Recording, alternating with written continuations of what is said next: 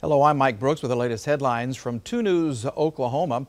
Tulsa police are investigating a shooting in a gas station parking lot. This is near Charles Page Boulevard and South 49th West Avenue.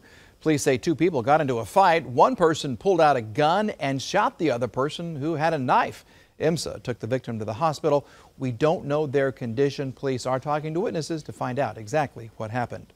The Vietnam Traveling Memorial is making a stop in Tulsa today. It's going to be here for the next 4 days. This is a smaller replica of the National Vietnam Veterans Memorial Wall that's in Washington, D.C. You'll find it at Veterans Park off of East 6th Street until noon on Sunday. You can stop by anytime. Volunteers will be there around the clock. After it leaves Tulsa, it will head to New Lenox, Illinois. Happening today, Oklahoma Task Force 1 is holding an evaluation day for search dogs. Each dog has 20 minutes on 2 separate piles to find up to 6 planted victims. Now, there are 10 dogs working towards their certification.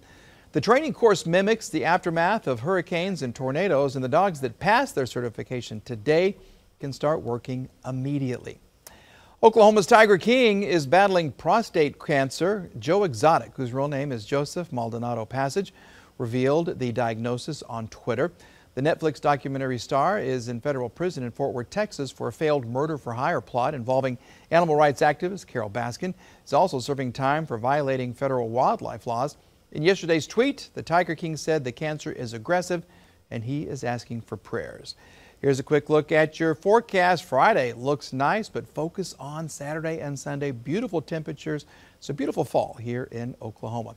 Be sure to head to our website, our app, and of course, our social media pages for more news and weather. We are 2 News Oklahoma.